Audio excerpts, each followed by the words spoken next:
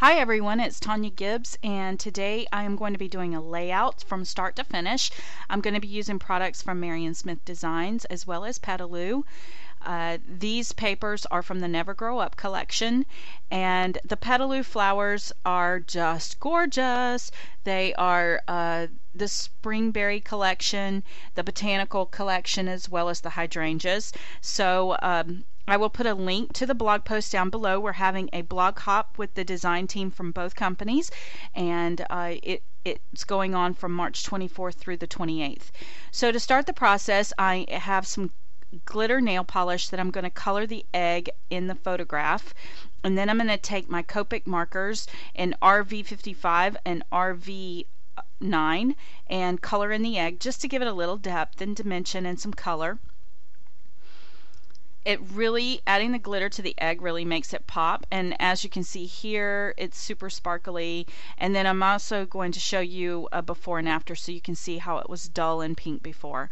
Now I'm going to use the Zutter corrugated cardboard, and that is going to be the backdrop for my layout. Now, one thing you need to know is that these boards are 13 inches by 13 inches, so I did have to trim an inch off of each side in order for my papers to fit.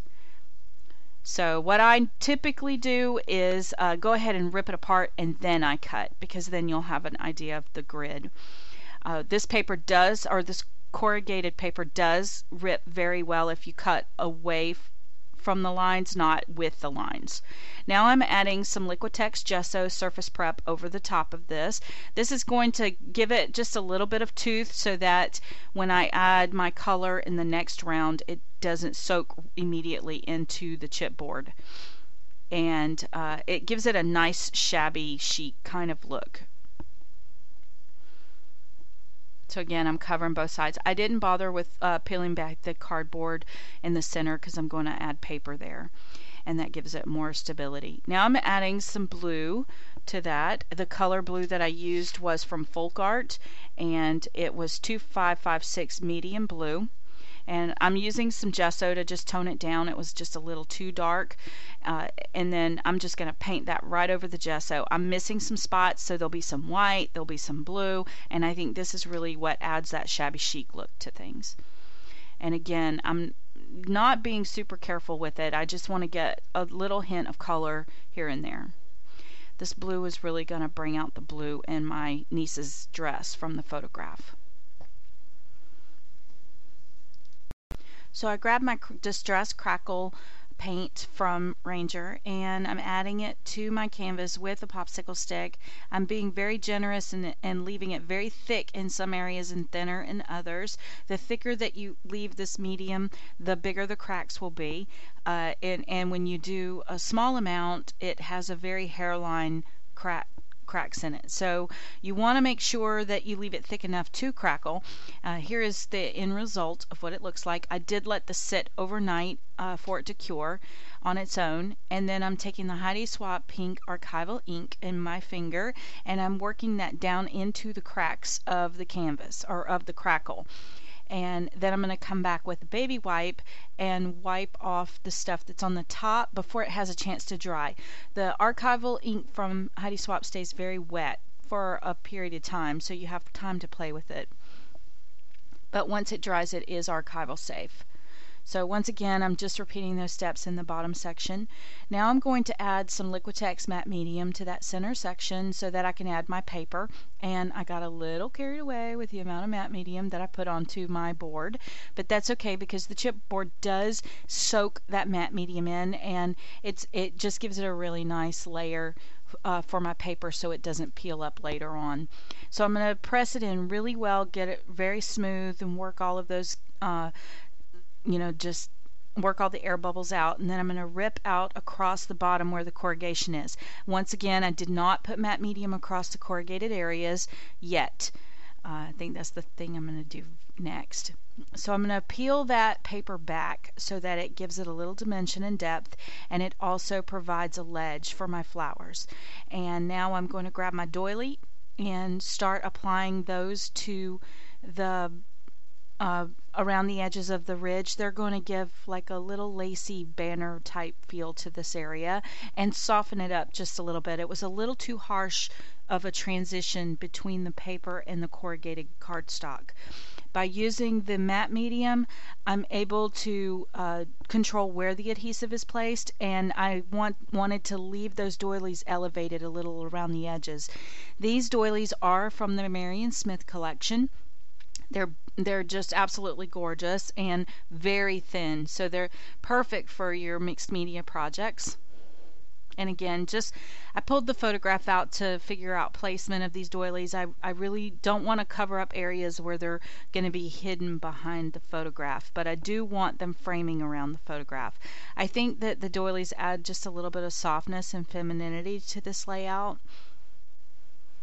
And I'm not sure if I showed it on camera or not, but I did finally go over the corrugated area with matte medium to seal it, because this canvas will be hanging on my wall, and I wanted to make sure that it was sealed so that I didn't have to worry about weather damage or humidity or anything like that. So the matte medium does offer a great sealant. And once again, just fussing with these little doilies and sticking them across the bottom, tucking them in at the ledge. I cut them because instead of putting them down first, I didn't want to waste the doilies, because by cutting them you can use, you can make your stash go a little further. So now it's time to fuss with my picture. And I added the ATG just a little too premature. After I added it, I decided the edges of the photograph were just a little too clean, so I took some of the gesso that was on my brush and just kind of worked it around the edges of the frame of the photograph just a little bit to distress it up. And I've propped my photograph up on some 3D foam dots, and now I'm going to show you guys. These are the botanical blooms in lavender and purple, and the velvet hydrangeas in cream, and then the next one up is the spring berry cluster in pink. And these clusters are made to be pulled apart and used separate.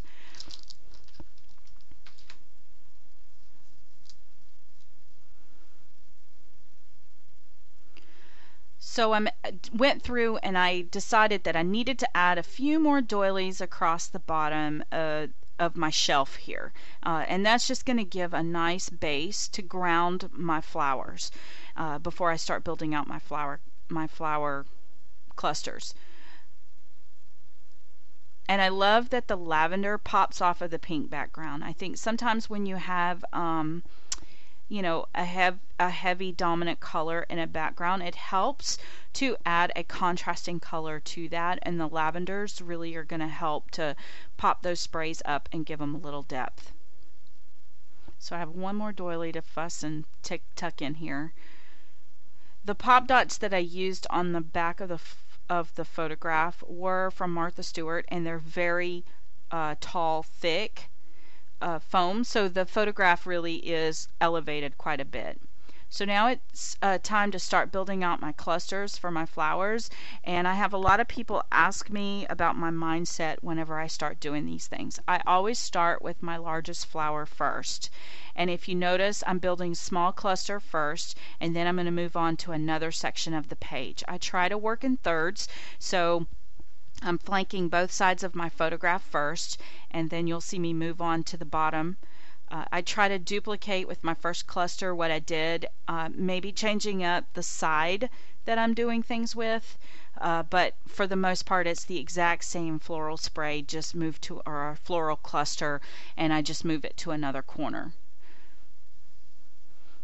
I'm trying really hard not to let flowers of the same color touch each other, because I think that's when you start seeing more contrast when they don't. And if I do a leaf on one side, I'm trying to add that same leaf to the other side opposite the leaf. And these berry clusters are so beautiful. They just add that little pop of jewel tone to the clusters. Now I'm fussing with this burlap bow, and I lay it there, but I don't actually leave it there. These flowers are called the velvet hydrangeas and fuchsia, And I love these because they remind me of the azaleas that are blooming in my yard right now. So I'm going to scatter these around those little clusters, and they're going to help to pull the pink from below up. But notice that my dominant flower is actually the lavender, so that it actually has a little more weight than the pink, and it sends the pink back to the background with the paper. So now if you notice, here comes my triangle, my visual triangle. I'm building out the cluster at the bottom. The hydrangea that I put down the first time did not have a pearl in the center of it, so I added another on top that did have the pearl, and I nestled it into that little cut in the paper. I'm going to end up eventually moving it around, but we'll talk about that when I do it. And also, I'm using hot glue on these flowers for one reason. If you use a permanent wet glue, then you can't move them around. If I decide I want to move something around, I can hit it with my heat gun and move it. Now I'm showing you the Junk and Gems from Marion Smith Designs. I'm going to use some of the resin pieces from the flowers and use those to kind of add a little more interest to my spray. I've also added the bird with the nest and the little eggs from the Junk and Gems, as well as the butterfly.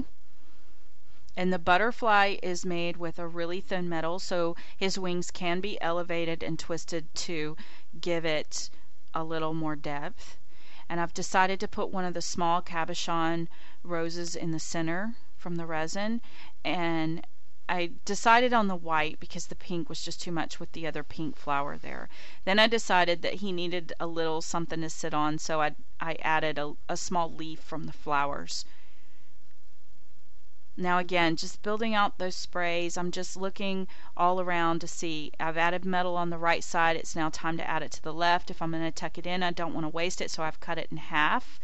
And I am adding it, just tucking it in right behind that white rose, because I felt like the white flower was just blending into the doily too much, and the other half of it I put down at the bottom with the pink hydrangea. Again, it builds out that visual triangle with the metal where I'm going from, you know, the two sides of the photograph and then down to the bottom. So now it's time to just keep adding more flowers, adding more flowers. These flowers were so beautiful, I just couldn't stop adding them. I just wanted the whole page to be filled up with flowers. Again, just needed a little depth between the doily and the flowers, so I'm adding a leaf there. I think it's very important when you build your floral sprays to remember to add leaves, because the leaves are what make your floral sprays look more natural. They do help to ground your flowers a little and give them a little depth. And again, just tucking in more of those little berries here and there, more hydrangeas. I know you're going to get tired of me saying this over and over again.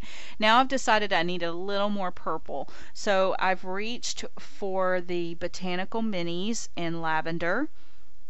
Again, these are from Petaloo. And I've tucked them on either side of the pink at the bottom. And again, I'm just going to continue to build out across that ledge up at the top. I did not like the transition between the paper and the corrugated board, so I was just trying to hide it a little bit. Now you see me fussing with another one of the cabochons from the Junk and Gem collection. I was going to do the pink, but it was too small. Then I added the white, but I didn't like the white next to the white flower, but it did fill the space a little better, so I just settled on it. I didn't have a medium-sized pink one left. And of course, what I do to one side, I always try to add to the other side. And I've decided to take another piece of that metal filigree from the Junk and Gems collection and cut it in half and tuck it in on either side. And there's my floral spray for the time being. I think I was pretty happy with it.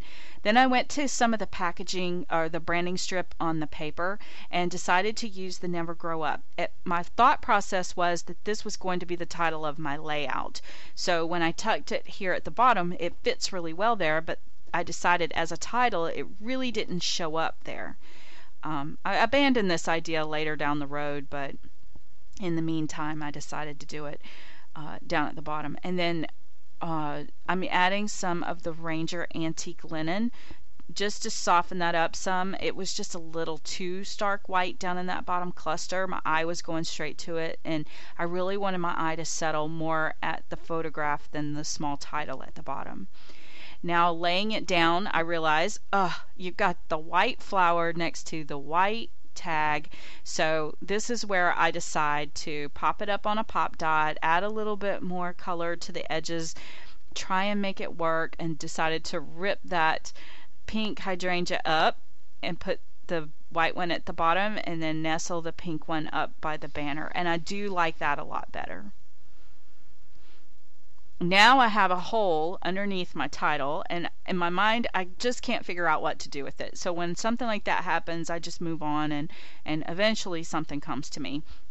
Now I need a spot for journaling on this layout, and I don't typically like a lot of journaling on my layouts, but I think it's important to tell the story. So I've added a small luggage tag, and now I just need to fill in the gap under the luggage tag. So I've gone back to Marion's Junk and Gems and looked for another piece of metal. And I've also cut away the branding strip off of another sheet of paper, and it said remember this, so that title is going to end up in that cluster up at the top. So there's my journaling, and yes, there's a missing word on here, so I end up fixing it at the end, so don't scrutinize it too much right now. I had this little satin bow on my desk from another project and didn't use it, and unfortunately it still isn't getting used, but that's the little piece of ribbon that's left on the spool at the very end, so it worked nicely on that tag, just tying a simple bow there. The other was just a little too bulky. And now I've decided, let's make this even more feminine. Let's drape some pearls in here. I just used some really thin iridescent clear pearls to go around the edges of that cluster, and it just kind of, I think it makes it look like a tea party. It's just so cool looking. So anyway, now I'm adding some more of those little berries just to kind of finish up the package, tucking them in all over the place. I'm trimming off the bottom of the stems just so that they're, the stems aren't too long. It makes it easier to tuck them in. And now I have found the placement for one of those bows. I've decided to nestle it right there. I didn't want it on the right because it competed with the bow that was on the tag. And I love how it's natural hemp color. So it just blends in really well there. Now I'm taking an old Paper Shapers egg punch that I have had since I started scrapbooking, and I'm going to take the RV09 and just duplicate what I did with the egg in the photograph. The glitter paper that you see there is from Cosmo Cricket, and I love it because it doesn't shed, so it makes it really nice. And I had bought it in silver, figuring that I could color it with my Copic colors to make it whatever color I wanted to match my projects, and I just love it. Now, because I wasn't sure how the glitter would do on my Copic markers, I didn't want to ruin my brush nib, so I'm using the flat chisel side of the markers since I never use that. Now you're going to see me start placing them into my clusters. They are not in your face. They do not stand out. It's something you really have to look for, but I think that's really what Easter eggs are all about. So I just hid them into the floral sprays here and there. You can see them if you look hard enough, but I really think that just kind of brings that Easter element into these. Now I've just taken, these are some wooden chip pieces that were cut from a wooden laser cut that I got in a dollar bin, and I just put some gesso on them and left them sort of natural. And I'm going to take this Martha Stewart punch and punch out a few butterflies. I couldn't decide if I wanted to use the rose side and leave them subtle or use the bee side of that paper, and I ended up thinking that they were just a little too close to that pattern paper, so I used the bee side and nestled them down there in that bottom cluster. I told you it was bothering me that there was, the Never Grow Up was just sort of sitting there. And I think that's important to note whenever you are building out your clusters, is pay attention to gravity, pay attention to depth, and you don't want things just free floating at the top. They need to be weighted down. I see that a lot, and I really think it helps your eye to digest what's going on whenever it's anchored to something. Then I went into my deep hoard vault stash and I found these alpha stickers from My Mind's Eye, and they actually matched her dress really well. And so I abandoned my idea of the packaging being my title, and instead I've used the negative space on the photograph to add my title. And I started out just doing Egg Hunt, and then at the bottom of the alpha stickers there was the word family, so it's Family Egg Hunt, which is exactly what it was. We get together every year at Easter and have an egg hunt. And then now you're going to see me adding some pearls, or excuse me, I'm adding the year down at the bottom since these were last year's Easter photos, and it just kind of helps to give a date reference that this was, happened in 2013. Now I'm going to add some of the pearls to the center of my butterflies. It's a very subtle touch, but to me, I think these little subtle details are really where the art comes from. And if I'm going to hang this on my wall especially, I want a lot of detail. So I can piddle with a layout for hours and days and just keep coming back and adding more details like this. But I just think these little subtle details are what make the layout. So now I think I'm going to be finished with this. Thank you so much for watching. Here's some close-up photographs of the final layout. Again, don't forget the blog hop's happening. It will be going through until the 28th, so make sure you get in for some fabulous prizes. I'll put a link down below in the description, and on my correlating blog post I will have a list of all of the supplies used in creating this layout. Thanks for watching, and thank you for your sweet comments.